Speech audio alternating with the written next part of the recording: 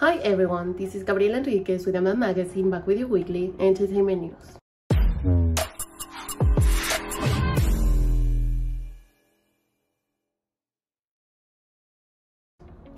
Kourtney Kardashian and Travis Barker secretly wed after the Grammys. Hours after Travis Barker performed at the 2022 Grammy Awards, he tied the knot with Kourtney Kardashian at a One Love wedding chapel in Las Vegas as a practice wedding. In an Instagram post on Wednesday, Kardashian shared a series of pictures of her and Barker at the chapel. She wrote, "Once upon a time, in a land far, far away, Las Vegas, at 2 a.m. after an epic night and a little tequila, a queen and her handsome king ventured out to the only open chapel with an Elvis and got married with no license."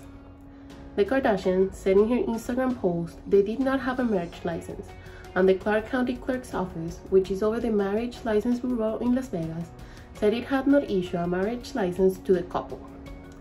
This is the first time Kourtney ties a knot despite the years she spent with her ex, Scott Disick, with whom she shares 3 children. Barker also has 3 kids with his own ex, Shanna Mockler.